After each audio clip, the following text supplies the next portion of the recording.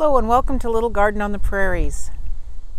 So I'm just heading out to do some watering and checking out things in the garden. We are nearing the end of August and nearing the end of the outdoor gardening season here for us on the Saskatchewan prairies. If you've been following me on my channel, you'll know that I'm just a small scale gardener. I don't grow huge amounts of any type of vegetables. I like to try a lot of different things. So I thought it would be kind of fun just to walk around and show you some of the things that I've tried growing this year that I haven't done before, let you know how it went, give you my opinion on whether I will grow them again or whether I will scratch them off my list for next year. So let's take a walk around the garden. So let's head over here to my corn crop. So this is corn that I had grown in containers. I started this corn from seed indoors and got it to, about 3 or 4 inches high, the little seedlings, and then I planted them up into these containers. So you can see the corn is finished for the year. I probably got only about a dozen cobs of corn out of all these plants. They were absolutely delicious, but basically only fed us for one meal. They were quite small. And so I'm thinking that maybe I planted too many of these corn plants in one container. They might have produced better if I didn't have so many plants kind of fighting for nutrients in these small containers. But it was a good experiment. I have never grown corn successfully before in the ground or in containers. So I'm not sure if I'm going to do it again though. It was a lot of time and effort for one meal of corn. So that one's kind of on the table. Not quite sure if I'll grow corn again next year. So this year I tried 5 different types of squash, and again I started them from seed a few weeks prior to moving them outside, and I grew them all in containers. So the first one here I did was spaghetti squash, and as you can see I have 2 and possibly a third one coming here. Spaghetti squash is something that I will always continue to grow. So this is a sweet dumpling, which has not produced anything for me so far, and I'm not expecting to get much. I see I have 1 squash coming here, but I'm not sure if it's going to amount to anything before we get our first frost. So this is one that, I tried it, probably won't grow it again. This was my sunburst, which also known as the patty pan squash. One thing I didn't realize was how small these are. I thought they grew into a bigger melon or a bigger squash just from what I've seen on YouTube and pictures, but these, whatever, maybe it was just this particular kind that I grew, they only got to about, that big. They were not super huge. I would say I only got maybe about 5 or 6 of these little patty pans. Oops. Yeah, they fall off right away, so they're not going to get much bigger. So as far as the sunburst, I'm thinking probably will not grow them again. This here is the Burgess squash. It took a long time for me to get any of the female flowers to show up, so I was thinking I wasn't going to get any kind of fruit off of here. I do finally have 1, 2 squashes coming here, but again not very big, but we'll see. They don't seem to be really growing in this past week. I've been watching them. They don't seem to be getting too big, so I'm not sure how much bigger they will get before I harvest them. And then I have my zucchini, which of course is always going to be a staple in my garden. I think zucchini squash and the spaghetti squash are my 2 favorite. My only regrets are that I did not plant more plants. So I think probably next year I will just go with spaghetti and zucchini. Those are 2 squashes I'm familiar with. They seem to always do well here. You've seen some of my previous videos. I always plant potatoes in containers and under straw on the ground.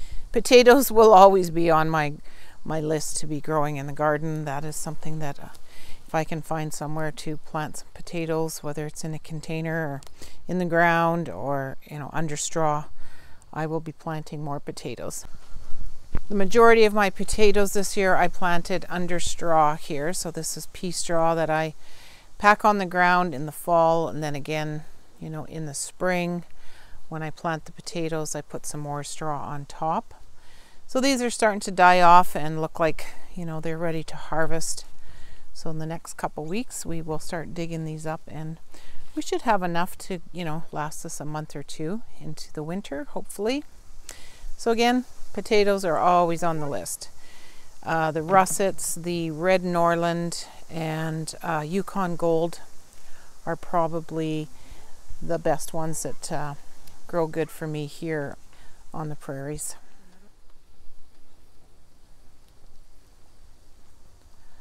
So for the most part, I did container gardening this year. I had a whole row of lettuces, and including spinach and arugula.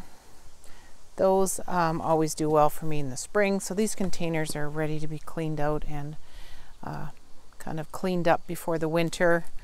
And then beets and carrots were in these other containers. And these, what I call, are my raised garden beds, kind of the redneck version, because I use tubs in here as well.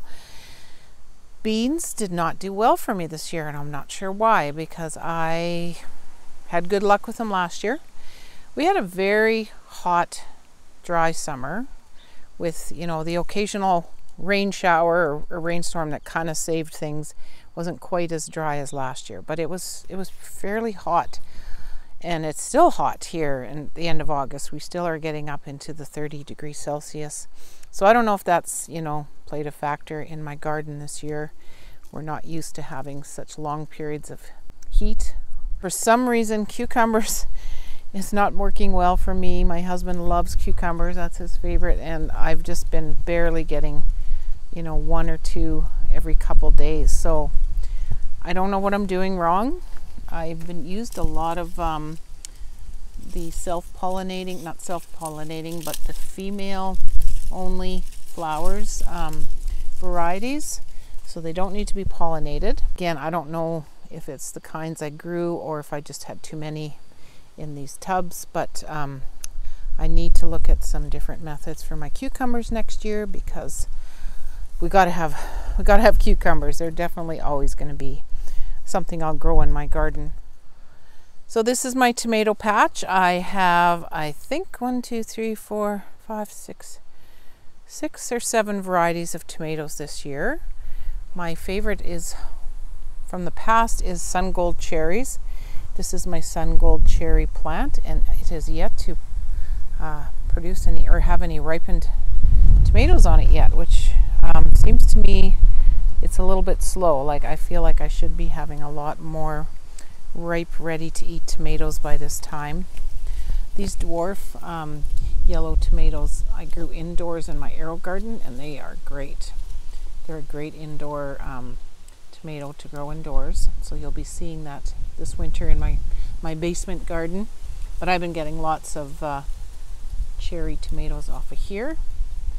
They are really tasty, but from what I recall, the Sun Gold cherries are the best tasting ones in my mind. So I'm hoping that these are going to ripen up here pretty soon. So some of the varieties that I grew this year that I may not grow in the future, this one is called a Palestinian tomato. I got these seeds in a seed exchange, and I don't know, they are really ugly, deformed looking tomatoes. So far I've gotten one off of here that was split and, you know, pretty deformed. I didn't even actually end up eating it. So I don't know. And there's hardly any fruit coming on this plant at all. So I will not plant those again. Beefsteak and the Roadster are determinate ones that I plant usually every year, and I will keep planting those.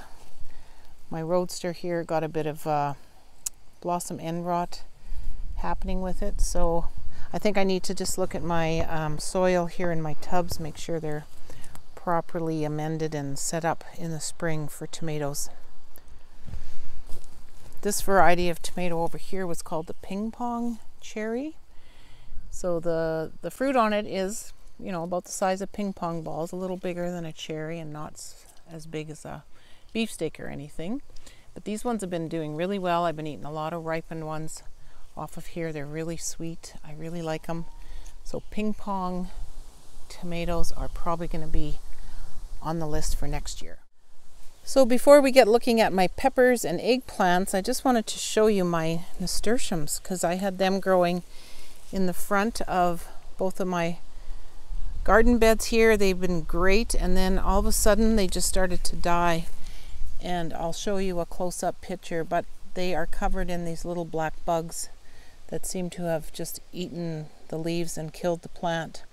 So I usually collect the seeds off my nasturtiums, so I'm hoping that I'm still going to be able to find some, but not sure what kind of a bug got these this year. If anybody can identify them for me, please leave me a comment and let me know. So I had lots of nice peppers coming here. These are my Italian frying peppers. This plant here has produced a whole bunch of really nice. I'm letting them ripen on the vine as long as they can. I have pulled off a few and done some cooking with them. These were a paprika pepper, so I'm letting those ripen up, and I will dry them and make some paprika powder. And then I had some King of the North green peppers, I think they were called. I've harvested some already off of this one. So peppers, you know, they take a long time here in Saskatchewan. If you don't have a long, warm growing season, they don't always do that well. But peppers grow really well indoors, so I will definitely be doing some peppers in my basement. So keep watching for those videos coming in the fall and winter. So the eggplant is something I've never grown and actually have never eaten. I don't remember ever eating eggplant. And so I'm assuming these are ready to pick. They don't seem as big as ones I see in the store, but I think I should be harvesting them soon. If anybody wants to, if anybody's an expert on eggplant, let me know. Should I be pulling these off? I don't really even know what to cook with them. I've, you know, researched a few recipes, so if anybody has a recipe to share in the comments, that'd be great. They were kind of fun. I started them indoors and moved them out here, just like the peppers. Probably won't grow them again.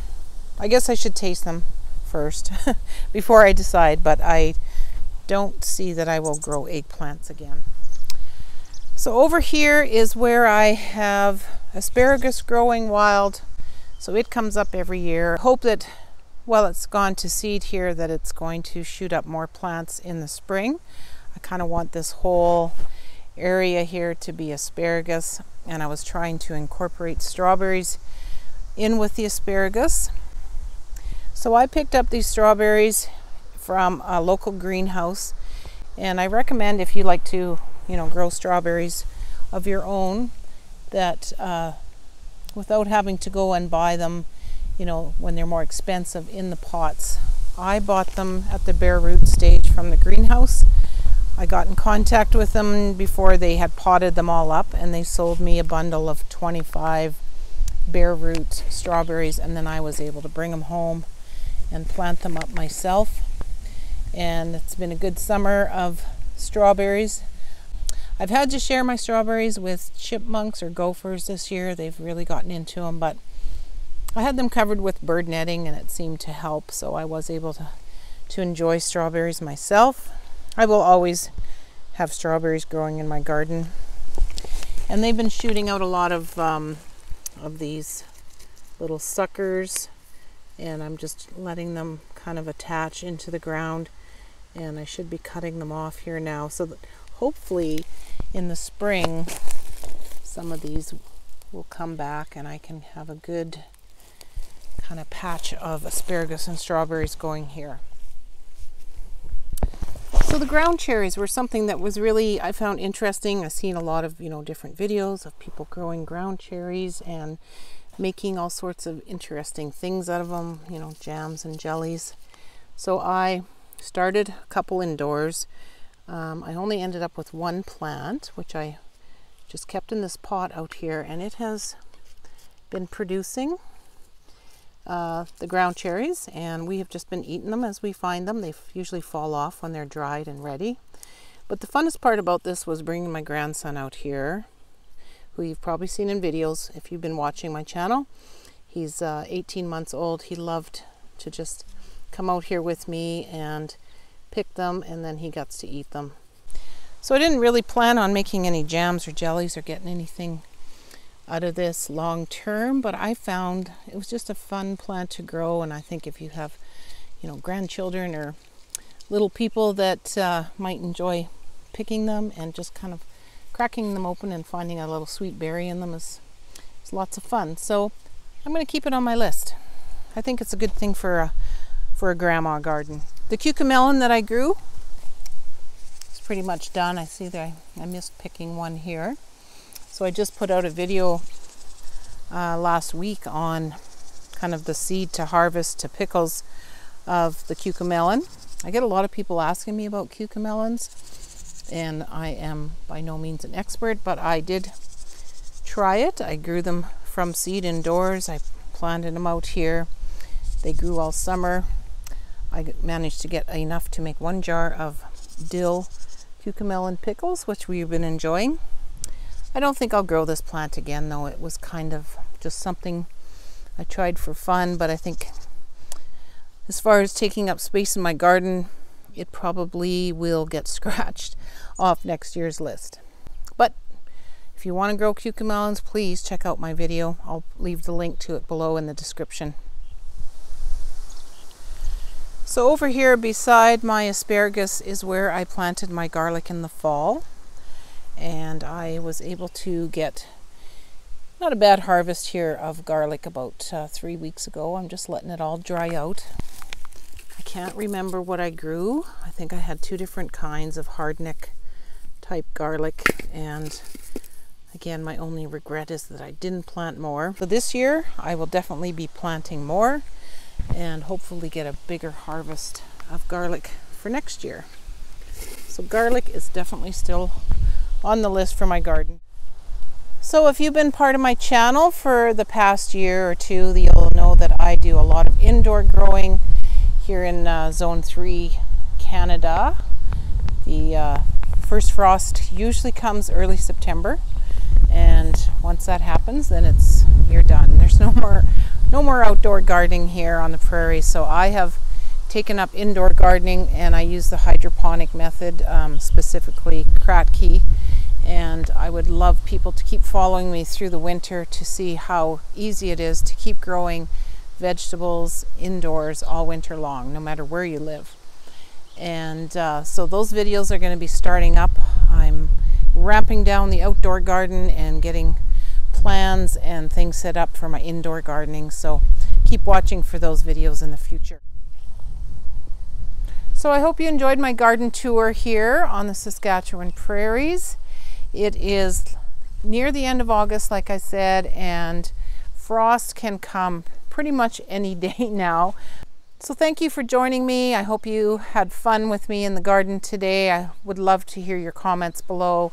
Please hit that like button, and don't forget to subscribe so you don't miss out on future videos coming to the channel. Thanks for watching.